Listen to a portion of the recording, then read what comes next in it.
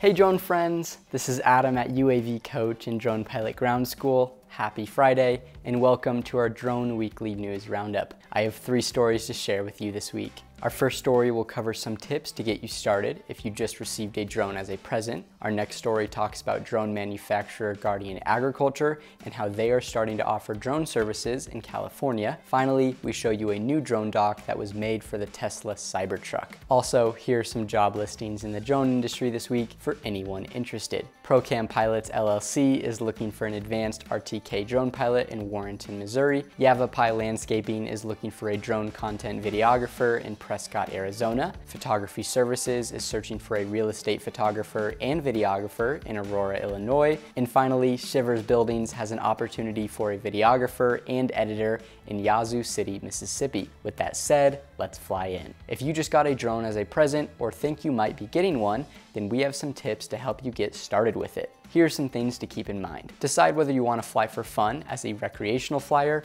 or for work as a commercial drone pilot. For those who want to become commercial drone pilots, we offer a test prep course for the FAA's Part 107 test called Drone Pilot Ground School. For those who want to fly recreationally, you'll need to take the FAA's Trust Test. It's free and you can take it with UAV Coach. You'll also need to be compliant with Remote ID by March 16th, 2024. We have a video all about Remote ID that you can watch down below. And for all types of new pilots, we offer a skill builder course to help you get up to speed and learn how to be a confident drone pilot. Our next story discusses Guardian Agriculture, a Massachusetts-based company specializing in electric vertical takeoff and landing, or eVTOL, systems for sustainable farming. They recently announced that it is the first eVTOL manufacturer to commence commercial operations. The company has started deploying 4 of its aviation-grade eVTOL aircraft for crop spraying in California's Salinas Valley. The eVTOLs developed by Guardian offer a more efficient, sustainable, and safe alternative to traditional crop dusting methods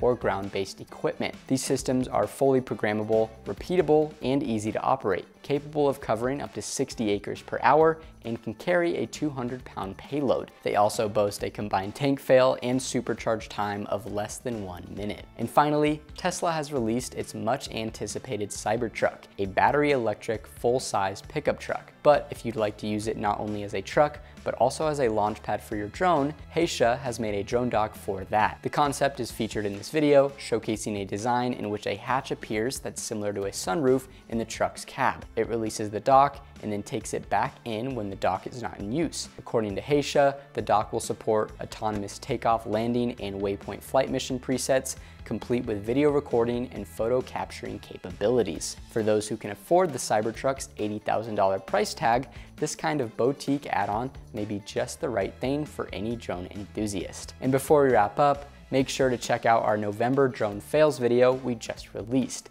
We revealed the winners of last month and showed some runner-up clips. Thank you to all who entered and keep submitting your best drone fails for December. All right, that's all we have for this week. As always, check out the links below to read more about each story. Also, show us some love by subscribing to our channel and liking this video. And now I'll pass it off to you. Do you think you'll be receiving a drone this holiday season?